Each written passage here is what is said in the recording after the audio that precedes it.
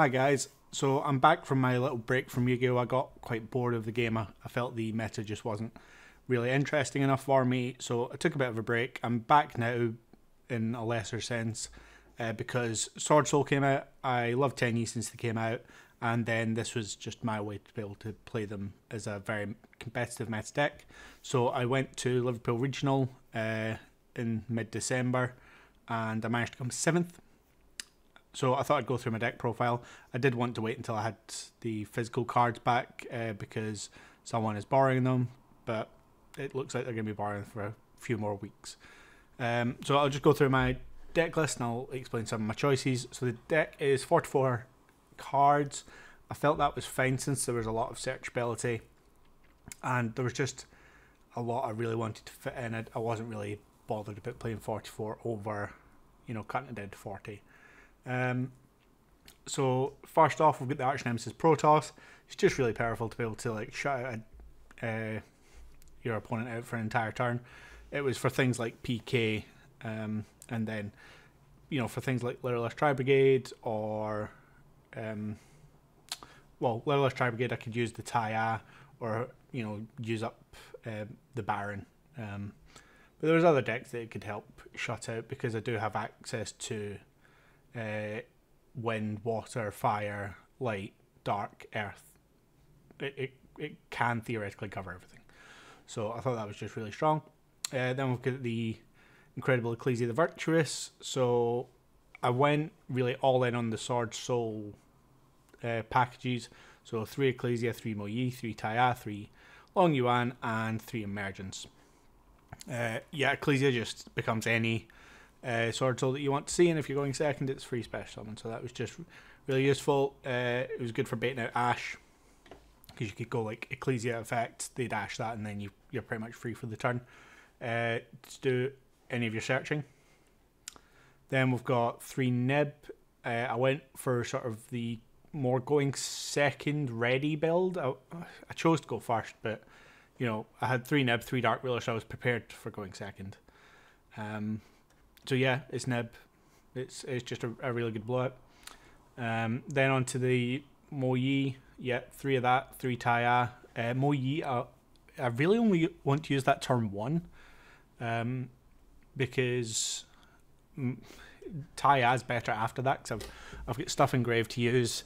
Moyi, I don't always have things in hand. Chances are I will, but late game Taya is just sort of more consistent to pull off. Then 3 Long Yuan. I want to go first, seeing this, set up the Baron, and then that leaves, either of my normal summons pretty much free to resolve.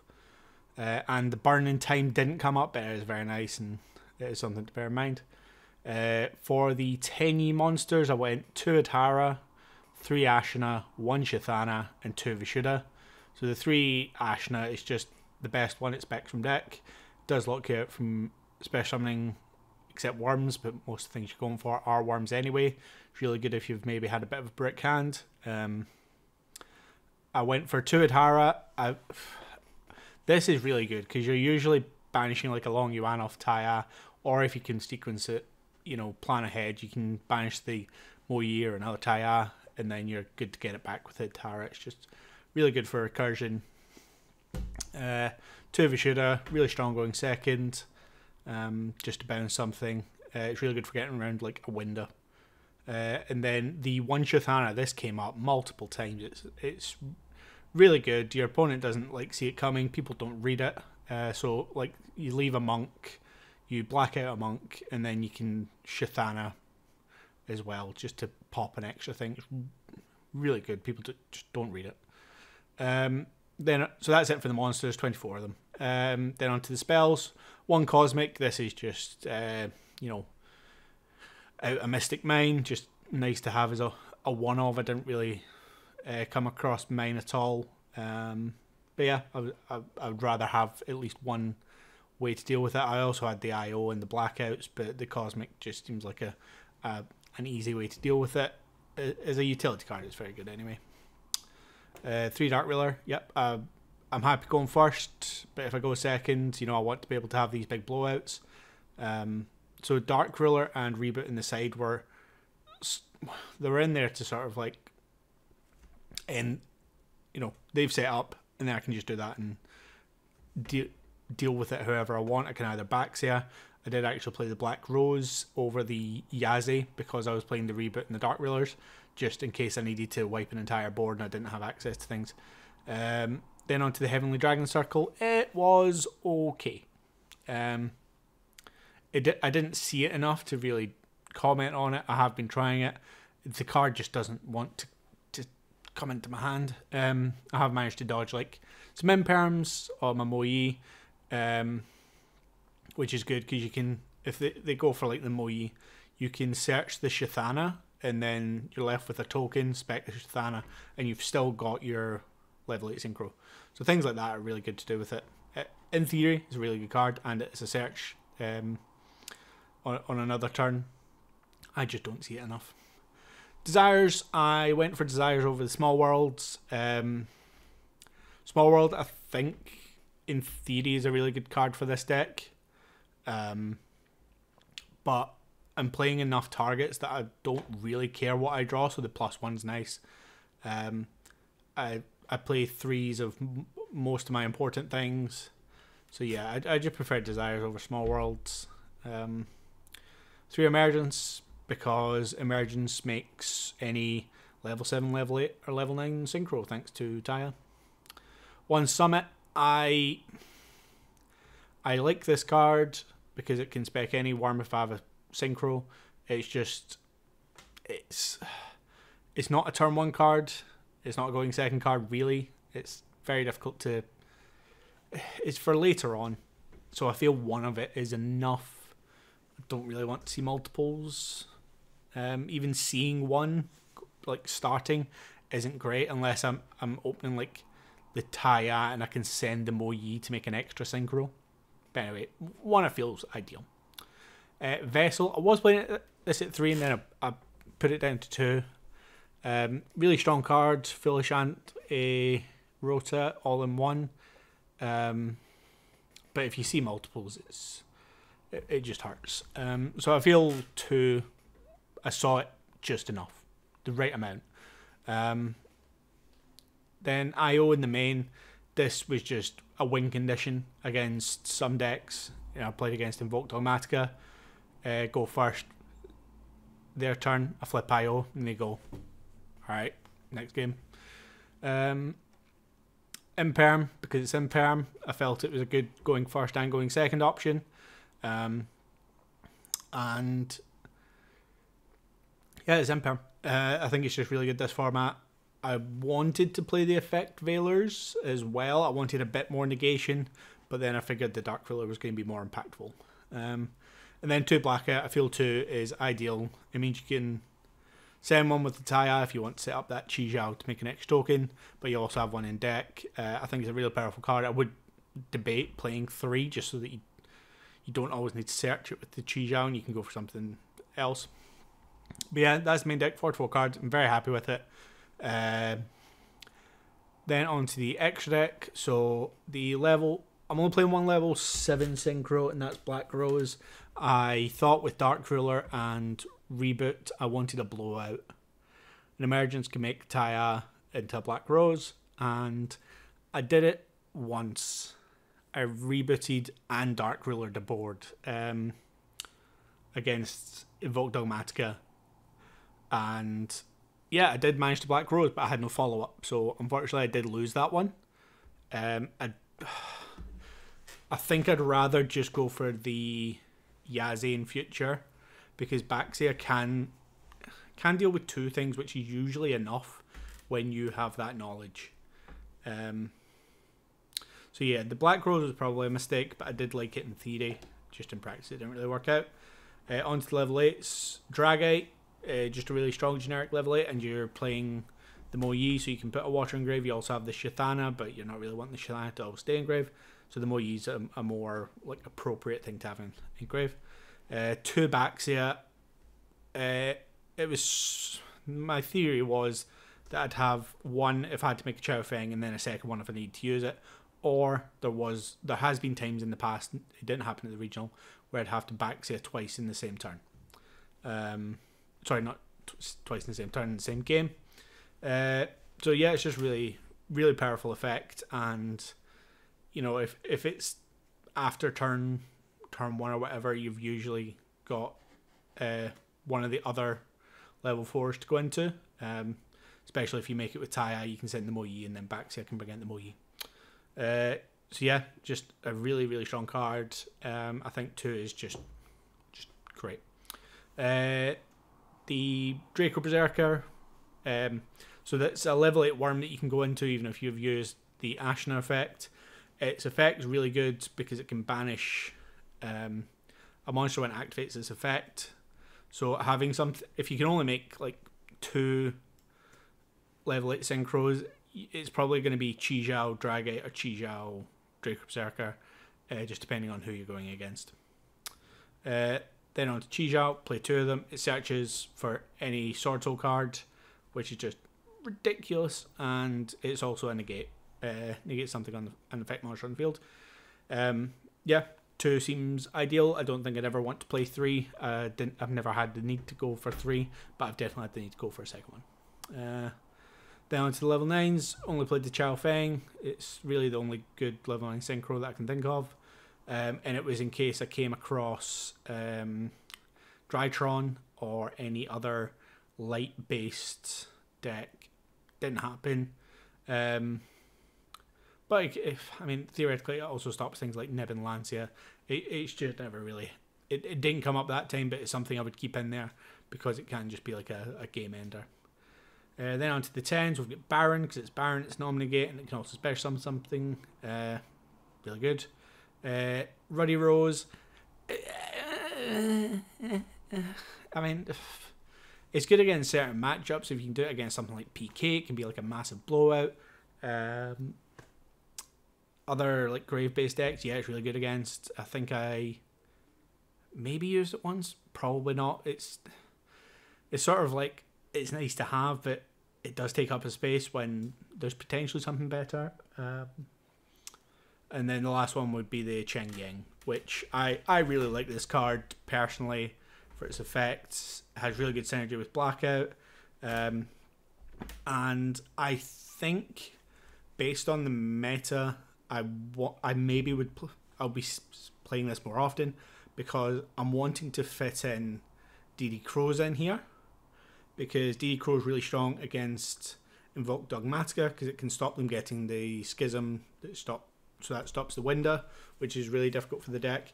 It can stop the Scythe because you can banish it from grave for its special summons, and it can also hit the DPE. So yeah, I think DD Crow is something I'm going to try and fit into the main deck. Still not really figured out where, but it's something I want in there. And it just goes really well with Cheng Ying to banish something from their field and grave. Then on to the links, I've got 3 Monk. 3 came up. This was sort of like a last minute change where I put in the 3rd Monk. Yeah, it came up. It was great. And then the 1 Shaman. It reborns any of your worms. Then on to the side deck. 3 Lancia because the Mirror, PK... it's just really strong against most decks right now. Droll was mostly for Lurelur's Tri-Brigade, and I played 2 Lurelur's Tri-Brigade players and I didn't see Droll, which is typical, but I definitely think it's worth playing because it can really just... it really caps their power level of what they can do in a turn. Even if they open well, they can maybe end on like Draco Future plus an Avian. Maybe. But yeah, it really, really limits what they can do in a turn. So it's worth playing against Lurelur's Tri-Brigade. Harpies and Double Twins. Yeah, it was scared of backrow decks. The Twins were mostly for things like Schism, so that I could pop it before they can get the Wind out. Harpies was just, there's a lot of backrow decks running about, so it's just a really strong card. Evenly, same thing. If I can like Dark Ruler evenly or Reboot evenly, it's, it can just really set them back. They've gone from a field to 1. Reboot, yeah, a lot of traps running about at the moment. So I thought Reboot would be good, and being able to then wipe a board with something like Black Rose just seemed like a really strong option. So I thought Reboot would be good. I wish this card was at more than one.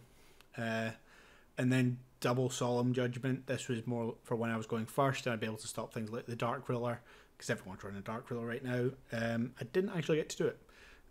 I did use Solemn Judgment once, and I'll talk about that in a minute, because it ended up being a mistake. So yeah, my matchups. The first round was a mirror. I won the dice roll, set up a board. He couldn't deal with it. Game 2, he went first, set up a board, and then I went Dark Ruler, broke his board, set up my own board, and he couldn't deal with it. He had just pretty suboptimal hands. He kind of bricked, so I didn't really get to test out the mirror very well there. I just opened better, and I won the die roll. I don't really think I could say much more than that. Then on to round 2, I played against Invoke Dogmatica. I won the die roll, won game 1 because he couldn't deal with my board. Game 2, he went first. He just had everything, and then I went Dark Ruler Reboot, and made the Black Rose. But I had no resources left. You know, that was my entire hand was used pretty much just to do that, and he then could just go, all right, Alistair, make Mechpa, and then I was top decking, and it just didn't really work out. Game 3 was a mistake on his part, because I sided out the summit thinking that it wasn't going to be useful, but it meant I could break his board, and he thought, all right, there's nothing I can do, he's going to OTK me, I'll scoop. So he scoops, but what he didn't know was that I didn't play the summit, so I'd sided out the summit, so I wasn't going to be able to OTK, and he forgot that he had the double draw from Celestial the following turn, so he thought he was working with like maybe one DP in a top deck against like a full board. So it was a mistake on his part. I don't know if it really would have mattered too much, but yeah, he scooped sort of prematurely. He probably could have tried to play it out more, and I don't know what the result would have been in the end, but I did get the win there. Round 3 was against Phantom Knights. It was actually against Terry, who you'll have seen on the channel plenty of times. So he won the die roll, and I went, okay, guess I'll lose then. But we've played the matchup loads of times. I nibbed him on the summon of Rusty. Rusty, and then he brings back the Cherubini. So I nib him there. He just didn't have any follow-up, and then it was game from there. And then game 2, I go second again, and I have Lancia nib, and I think, oh, I'll maybe hold on to Lancia. But he goes Torn Scales, Spec Boots, link them into Cherubini. That's when I drop the Lancia, because I think I don't want him even ending on a Fogblade if I can stop it. I nib him at the same point, and he sort of felt bad, thinking, if I'd used the Torn Scales effect, then I might have had follow-up. But I just don't think it really mattered. I saw the nib both games. Then on to round 4, I ended up playing against Benjamin Robinson. He was playing Liverpool Tri-Brigade, and he had the absolute nuts. I had the nib, but it wasn't impactful, and he just absolutely ran over me, and I bricked both games. Game 2 he actually scooped because he bricked. I go first, end on sort of like suboptimal, but before I get to my end phase, he just goes, I'll scoop, go to game 3. Game 3, he runs over me. So it was a 2-1 loss. I finished 7th. He actually ended up finishing 6th. I was the second highest X2. He was the highest X2. So my tiebreakers were obviously pretty good. Then on to round 5, another Liverpool Tri-Brigade. And we go to game 3. You know, we both win die roll, win the game because we go first. In the third game, it gets a bit of a grind. I had an old version of Solemn Judgment, and he goes to nib me, and the judge is standing over us, and I go, oh, this has got old wording, and I knew Solemn Strike and Solemn Warning could stop Nib, but I wasn't sure about Judgment because I didn't have the updated card text. So the judge standing over us, we ask, you know, he obviously knows that I'm asking about Judgment, so the judge says, yeah, you can judge with that, so I go, right, Judgment. We then realised after the game, the updated card text, I couldn't actually Judgment the Nib, so that was a mistake. It did end up winning me the game. I don't know what would have happened if we'd played it out correctly, but it was there's sort of like an asterisk next to my name in my head with the 7th place because of that. It was a mistake by the judge, and we didn't have the updated card text. The judge said it, so we went with it.